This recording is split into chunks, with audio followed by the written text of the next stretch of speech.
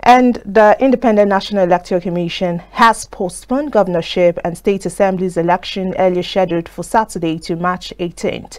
Now, the commission took the decision at its management meeting in Abuja, which was convened yesterday after the Court of Appeal gave it to the go-ahead to reconfigure bimodal voter accreditation machines.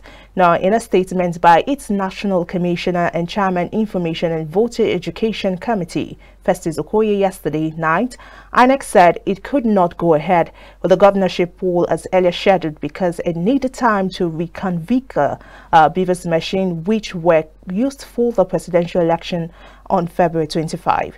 Now, the Court of Appeal had earlier on Wednesday granted permission to INEC to reconfigure BVAS used for the presidential election.